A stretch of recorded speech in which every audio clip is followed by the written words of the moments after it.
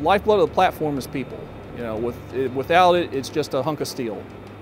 People are the difference. One of the things Admiral Burke said to us, the ship is built to fight, you had better know how. The sailor dictates the platform's atmosphere. If you have a good sailor, they're highly motivated, they're highly trained, they will tend to do things the correct way, and they will do them better and more efficient.